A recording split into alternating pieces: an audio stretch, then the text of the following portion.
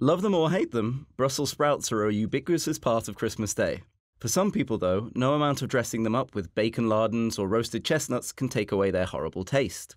Your hatred of these little green spheres could, however, be explained by genetics, potentially giving you a good excuse to pass on the sprouts and take an extra helping of roasties.